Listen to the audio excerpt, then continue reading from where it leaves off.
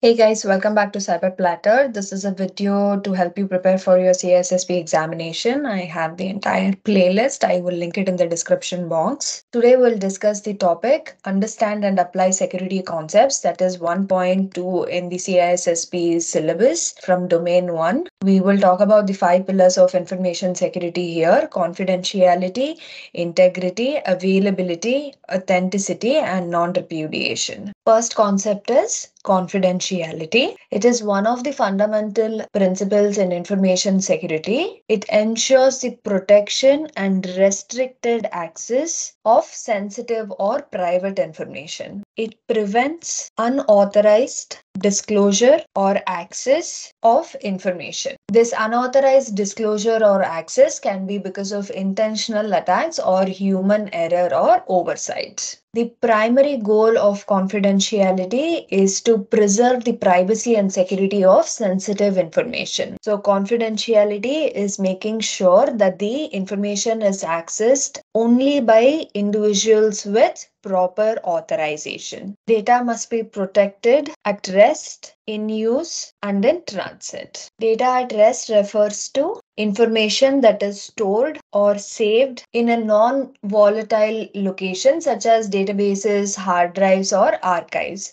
This data is not actively being processed or transmitted. For example, encrypted files stored on a server or data stored in a database. Next is data in use. Data in use pertains to information that is actively being processed, accessed, or utilized by a system or application. This occurs when data is being read, modified, or operated on. Example includes information being processed in the memory of a computer during real-time operations. Next is data in transit. This refers to the information that is actively moving from one location to another over a network. During this phase, data is in motion and susceptible to interception or tampering. Example includes information transmitted between devices through the internet, such as sending an encrypted email. So that's about different states of data. Previously, I mentioned confidentiality prevents unauthorized disclosure or access of information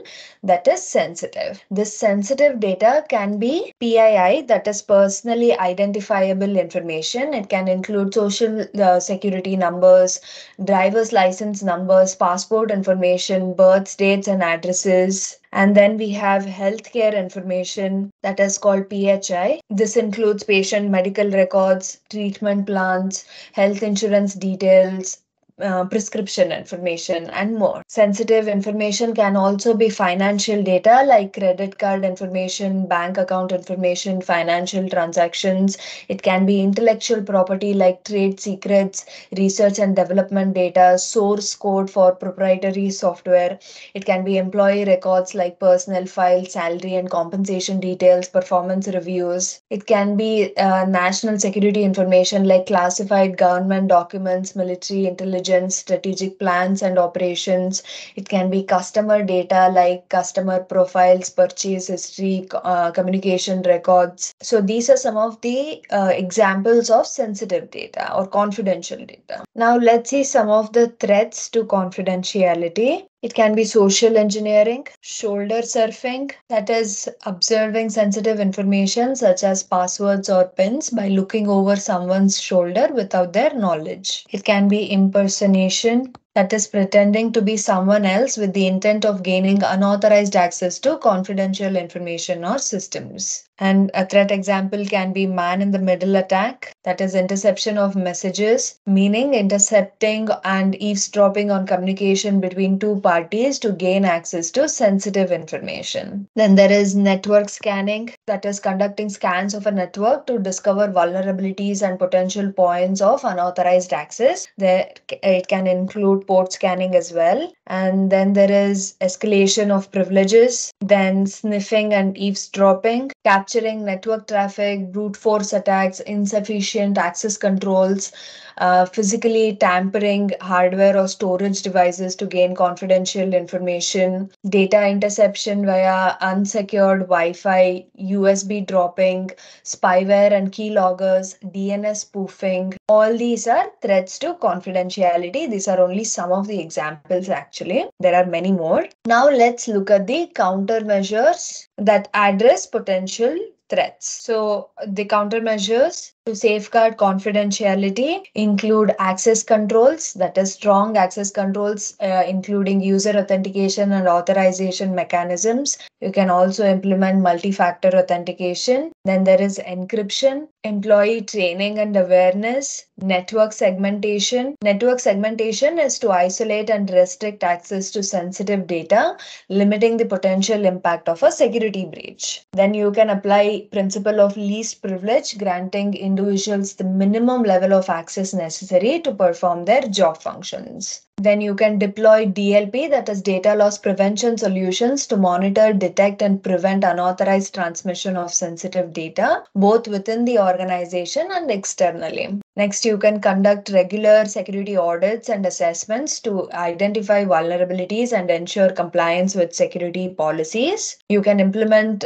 physical security controls such as access badges, surveillance, restricted access areas. This is to prevent unauthorized physical access to sensitive information. Then you can implement a data classification and labeling system to categorize information based on sensitivity levels, allowing for targeted security measures for different data types. You can use network traffic padding as a countermeasure, and also you can keep software and systems up to date with the latest security patches to address known vulnerabilities and reduce the risk of exploitation. Use secure communication protocols like TLS, SSL to encrypt data in transit and protect against man-in-the-middle attacks. You can employ endpoint protection solutions, including antivirus software, EDR solutions, device encryption to secure endpoints against threats. So these are some of the countermeasures to safeguard confidentiality. The next concept that we will discuss is integrity. Integrity refers to the assurance that data remains accurate, consistent, and unaltered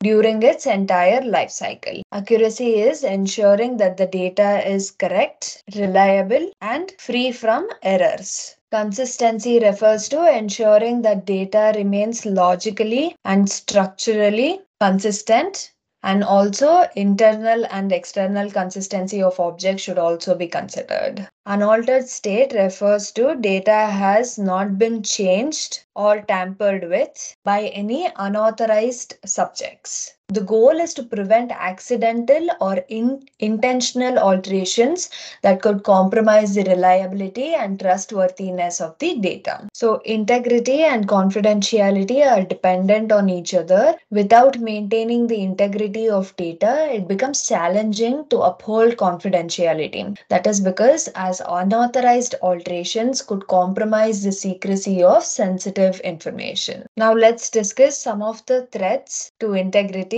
Examples include viruses, logic bombs, code injection, data corruption. Corruption can be unintentional changes or errors that alter the accuracy and reliability of stored data. Then there is unauthorized access and modification.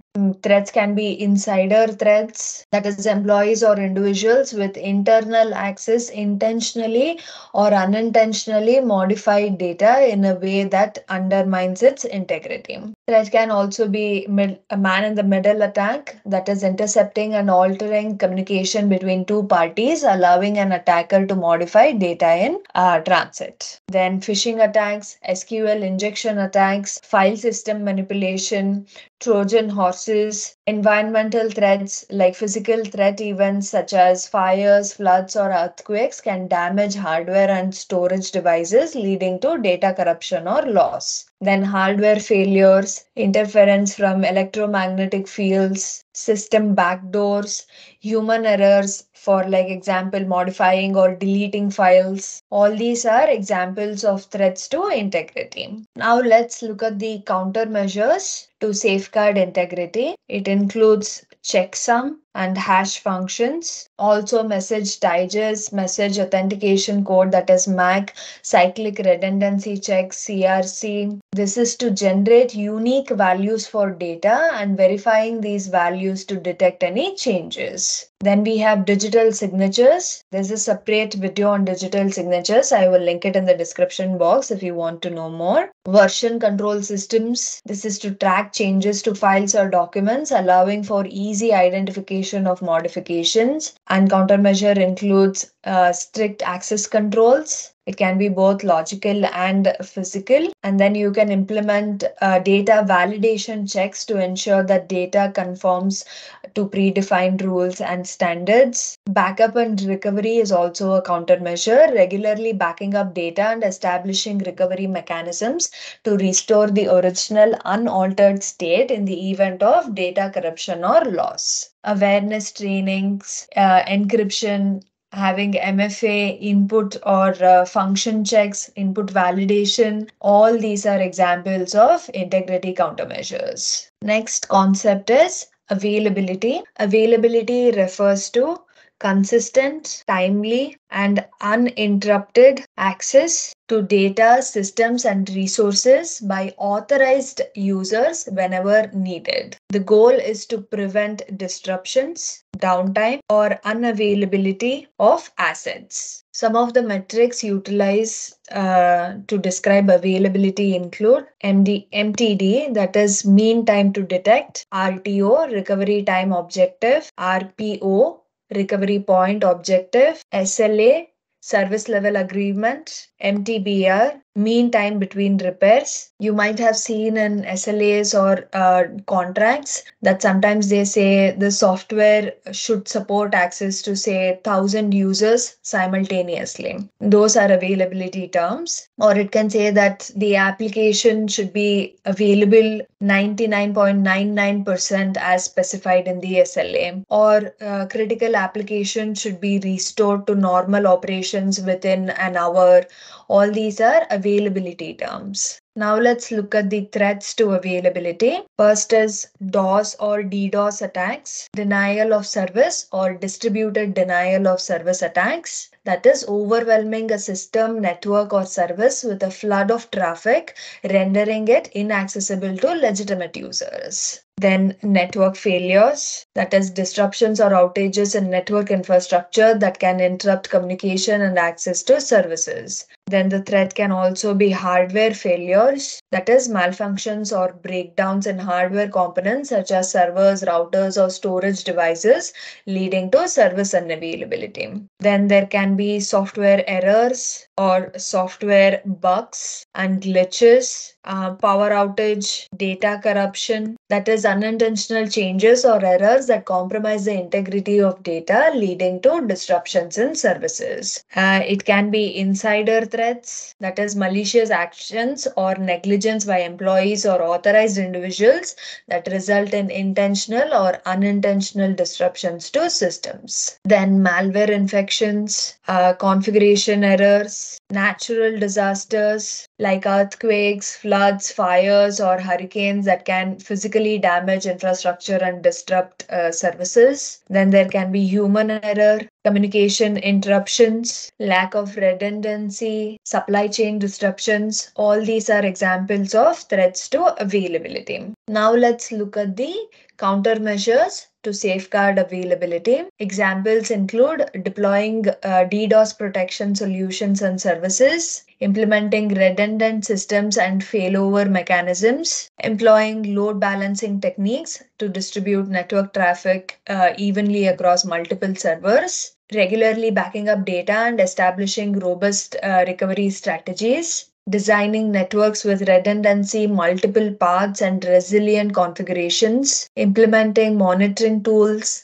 following robust software development practices, installing UPS, that is uninterruptible power supply systems, and backup generators to ensure continuous power in the event of electrical outages, providing regular training to employees on security best practices, fault tolerance, eliminating single points of failure, having a strong business continuity plan, getting ransomware protection solutions. So all these are examples of availability countermeasures. The next topic that we'll discuss is authenticity. This refers to the assurance that digital content, communications, and interactions can be trusted to originate from their claimed sources and not have been tampered with. It addresses the challenge of verifying the legitimacy of information and entities in the digital realm. That is, when you download a software update and you want to confirm it is from the official vendor, then the vendor provides a digitally signed update. Then verifying the digital signature ensures that the update hasn't been tampered or altered and is genuinely from the vendor. So if you're accessing online banking website, you want to make sure that it is not a phishing site.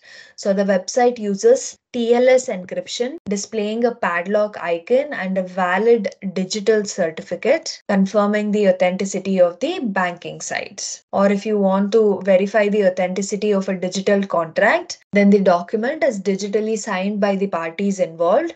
The digital signature ensures the integrity and the origin of the contract. So these are some of the examples. Now let's look at another security concept called non-repudiation. So we learn that authenticity is about making sure something or someone is genuine and trustworthy. For example, checking a digital signature on a software update to confirm it really comes from the official provider. Non-repudiation is to ensure that someone can't deny their actions or the authenticity of something they did. For example, using a digital signature in an email so that the sender can't later deny sending it, providing proof of their involvement. So in summary, authenticity is about verifying if something is real and reliable, while non-repudiation focuses on preventing someone from denying their actions or the legitimacy of what they did. Usually, non-repudiation is provided by the use of digital signatures. So a physical signature is handwritten on paper, relying on the uniqueness of handwriting, while a digital signature is an electronic representation